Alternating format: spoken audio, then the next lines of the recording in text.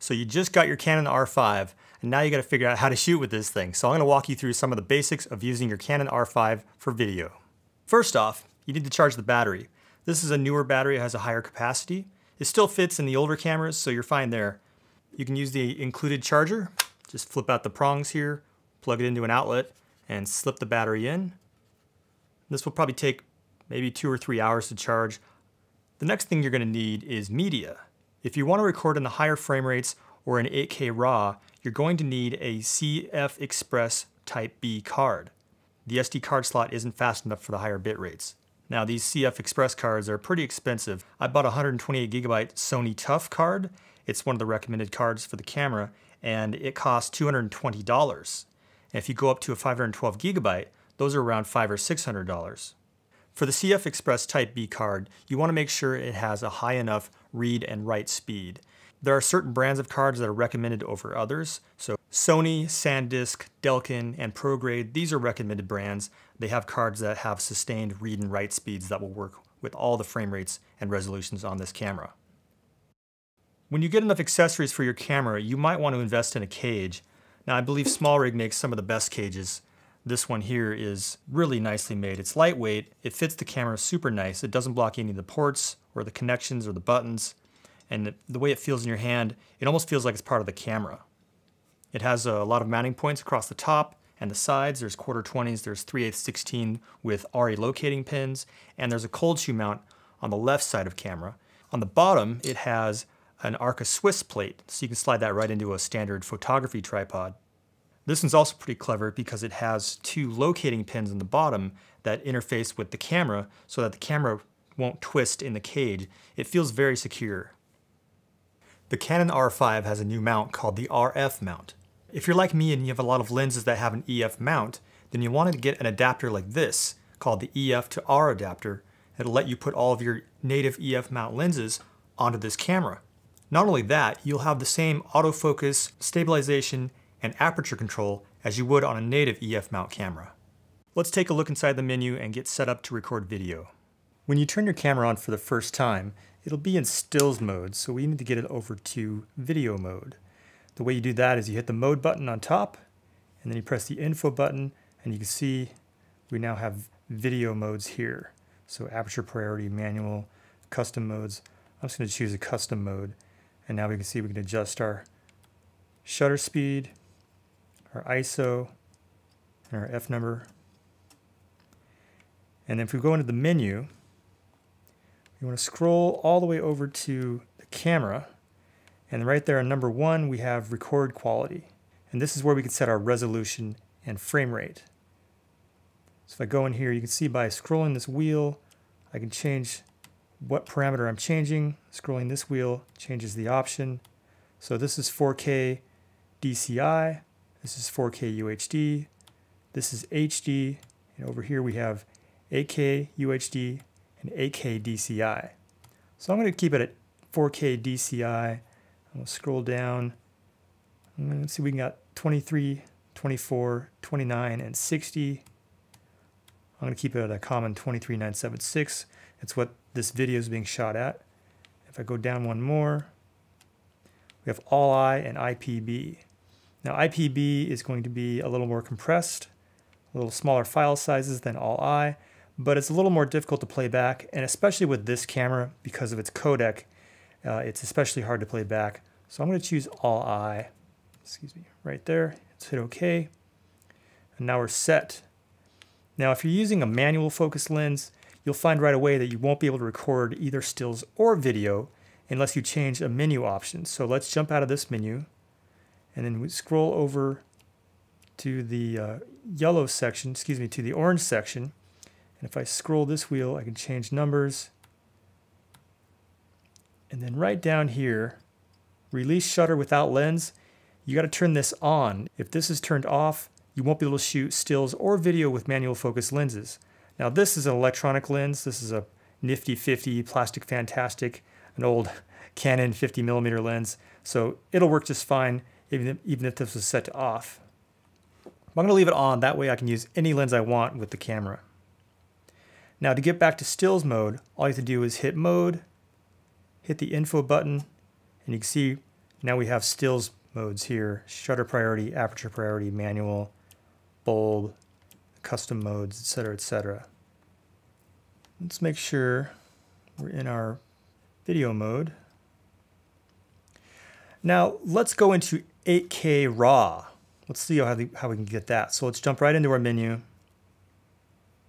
And again, we're going to go find the camera menu, which is the first option here. And then right in here, the first option, first page, movie record size.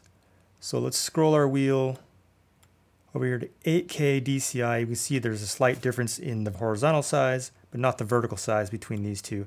I like choosing the DCI mode. That way I get the widest shot I can. If I want to crop in and move it left to right, I can. So I like using that. And then I'm going to keep it at 23976. And then right here, though, you notice that, oh, excuse me, boom, RAW. If I select that, now I'm recording in 8K RAW. Now there's another setting we want to look at here. Let me back out of this to this menu here and go over a couple. Down here on page 3, Canon log settings. And then right there, Canon log on. By default, RAW doesn't have a picture profile, but by setting this in camera, it's in the metadata, and so your post-processing software will know what mode you were shooting in. In this case, it's going to be Canon log 3. That's the only mode that Canon offers in this camera at this time. Now, if you were in a different mode, let's say you were in, let's say you weren't shooting RAW, you could just be shooting all I.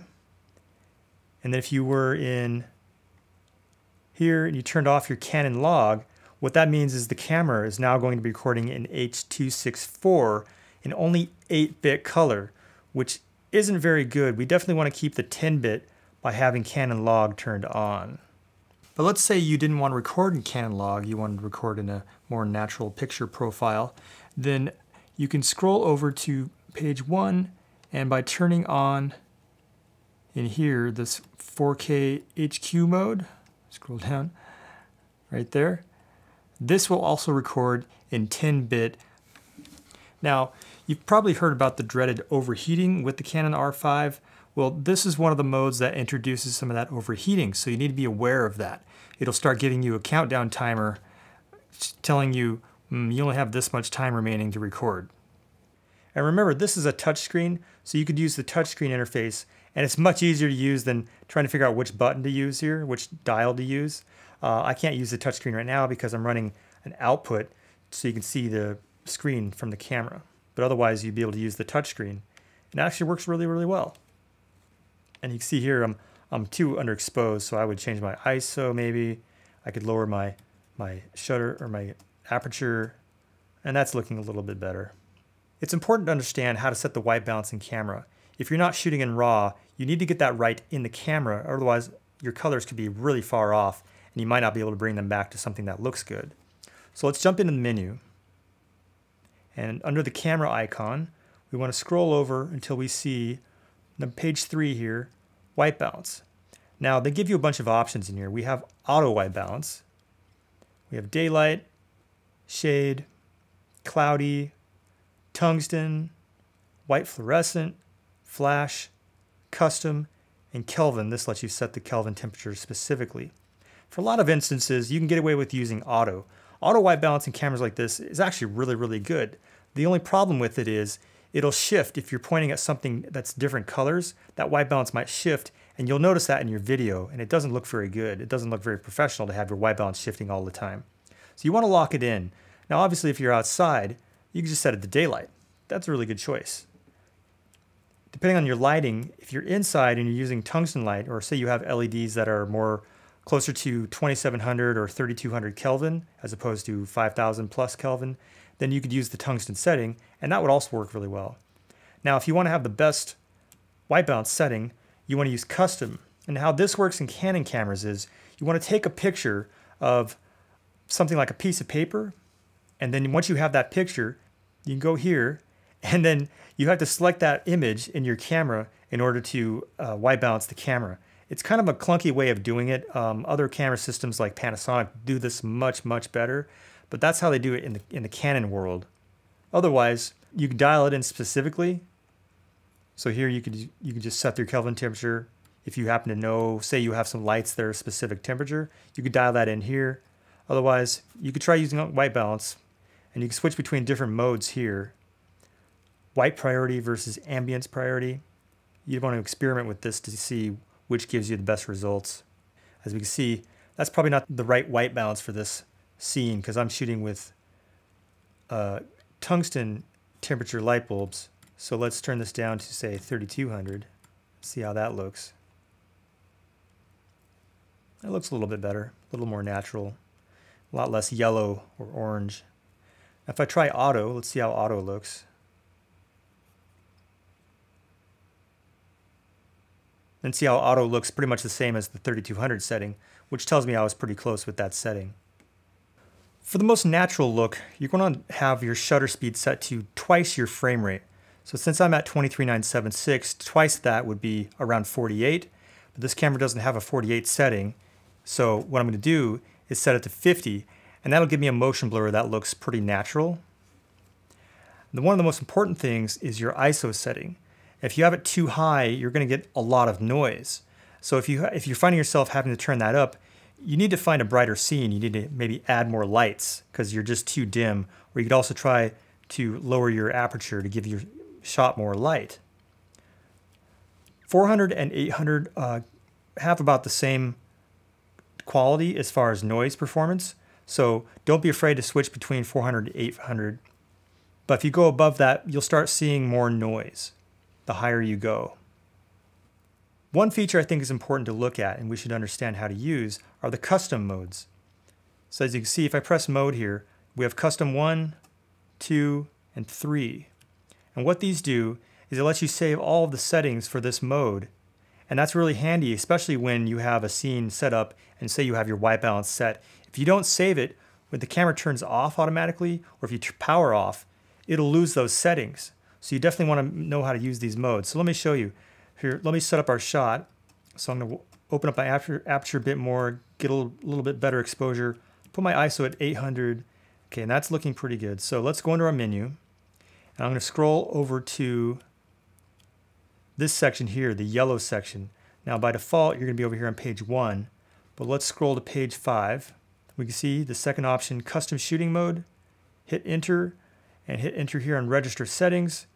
And then custom shooting mode, I'm going to set this to 1, hit OK, and now it's just saved all of my settings into custom mode 1. And that's really great. So for example, say I want to have a couple different things set up here. I want to have this one set up in, I think I set this in 4K DCI, and say I want to have a setting that is 8K.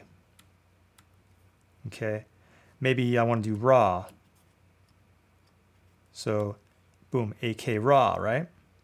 So I'm going to save that to a different setting. Let me jump back over to my yellow menu, page 5, custom shooting mode, register settings. I'm going to save it number 3, C3. Hit OK. So now I have 2 different modes set up in here.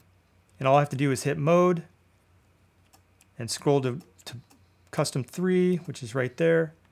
And now I'm in 8K RAW. If I hit mode again, go to 1, now I'm in 4K H.265. And it's just that simple. And we see that I can power off my camera. And then when I power it back on, my settings are still the same. And I can switch back over to my custom 3. And now I'm in 8K RAW again. We can see it in the menu here. Boom, 8K RAW. So that's super convenient to have these custom modes. Now the last piece of the puzzle is you need to know how to expose your image with this camera. It doesn't have waveform monitor, it doesn't have false color. It has a histogram, but that's pretty useless. You just don't know what it's telling you. But it does have zebras, so let's look at the zebras in here. If we dig into the menu, we can see under page 7 on the camera, down here we have zebra settings. So let's go into that. I have them turned on. You can have 2 zebras set up. I'm just going to use 1. Now, for non-log, for when you're not using the Canon log, you want to have this set to 100%. Well, actually not 100%. You see how it stops? 95%. There's actually kind of a bug in this camera. If you set this to 100, which it's not allowing me to do it right now, I think I did it in the past, like that one does. It doesn't actually show you that. It won't show you zebras at 100%. So 95% is where you want to set this. And let's see if I can get an image of what that looks like. So I'd have to really crank my exposure here. Let's drop the F number. And if I point it at something bright, like there's a light over here, it's hard to see, but those are actually zebras in there, letting me know that that's overexposed. Let's go back over here. Autofocus is pretty good. And let's change our exposure back. Now, when I switch to my memory mode 3, this is 8K Canon log. With Canon log, you want to have this set to 80%. That's the clipping point for Canon log, for C log in this camera. So let's see if I can, yep, clipping. And the exposure is relatively the same as it was under the non-Canon log, which tells us we're right on with our zebra settings. So that way you know at least when you're clipping your signal and you can judge whether that's too hot or not. This camera doesn't have a massive dynamic range. It does a decent job, but until Canon gives us Canon log 2 instead of Canon log 3, your dynamic range is going to be slightly limited. So you definitely want to watch your zebras. Well, I hope you found this video helpful, and if you did, please hit that like and subscribe button, and hit that little notification bell if you want to know when I post my next video. I'll have more camera equipment reviews coming up, and I'll be reviewing a couple of global shutter cameras in the future. I think you might find that interesting, so I'll see you then.